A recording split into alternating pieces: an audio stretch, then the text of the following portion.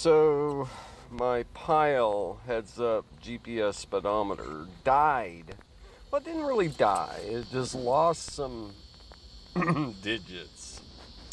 I like this one because it reflected on my window. Now, I have the same problem a lot of you guys have that have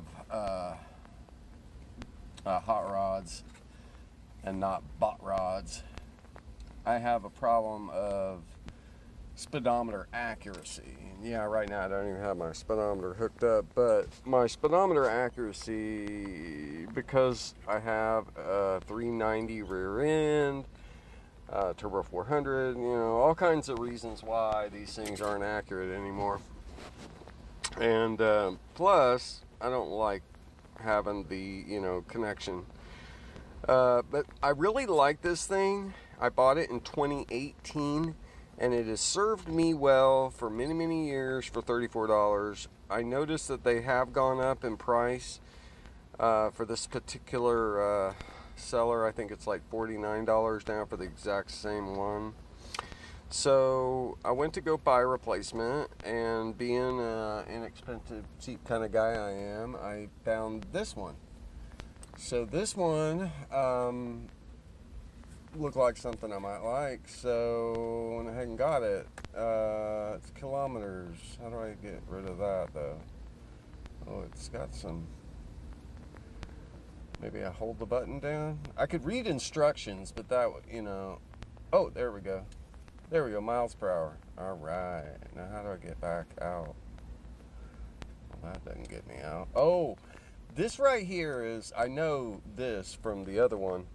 Let's say you have your Waze app going and it says you're at 68 miles an hour and you match it exactly to your car and you feel that that's right, and then you get in your hot rod and it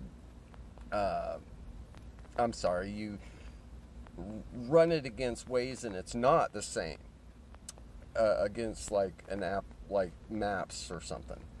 If it's not the same, you can go in there and change it. You can adjust -1, -2, -3. You can opt. It's a little bit of a tweak to get it to match whatever you know you want it to match. So if you're confident the Waze app or Google Maps is accurate, you can make these things be identical to those things. So if there's a question about these being accurate, you can always tweak them. So that's good. Now let's see what happens when I shut it off, because if it comes back with kilometers, I'm going to be pissed. All right. Oh, god dang it. Why did I pull my key out in the first place? All right. It better come back with miles per hour, or I'll be a little PO'd. Because this one remembers miles per hour. This one here. Like I said, my 7-segment display is missing the first digit. So, you know, if 10 mile an hour, 1 mile an hour, or whatever that is not accurate.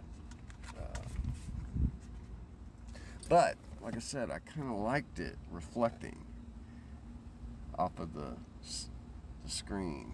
Off of the glass, but you know, anyway, there was a bunch of different options. This guy here, I think it was $12.99 on Amazon or something. Oh, I'm sorry, I think it was $14.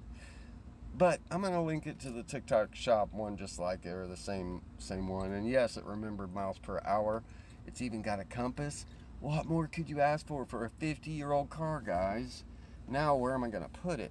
I bet this sucker would fit right there and still get a good signal in my experience. And one thing about these old cars is this damn birds.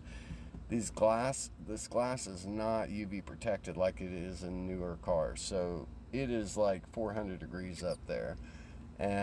But like I said, this Pyle company, that is 2018, sitting up there day in, day out, melting. You'd think it would be just melted by now, and nope, it still functions perfectly.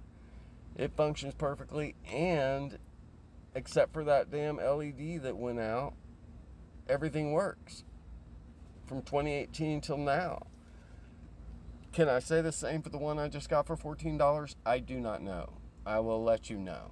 But just to give you guys, you know, there's other options out there. I could glue this, you know, somehow. Speaking of glue, I sprayed this with headliner adhesive, and it's all bumpy. Now I got to redo this whole dash because it looks like crap. And it's not the dash that's bumpy, it's wherever the glue was. So it's the type of vinyl I used, I think. So I had a different kind of vinyl wrap before, and it didn't do that. So anyway, long ass video. Get you one of these guys. I'll give you the link to Amazon, or you can just find it yourself, or maybe I'll find a link. I don't even know if the sellers sell it on TikTok Shop or not. I'm not trying to make any money. I'm just letting you guys know. Pyle one works good. I can give it a lot of, I mean, look at that long, and it didn't warp. Okay, it did warp a tiny bit, it looks like, but it didn't melt, and it still functions. It's just that damn LED right there doesn't work. Maybe this one will blow up in a month, but that one lasted many years, so there you go.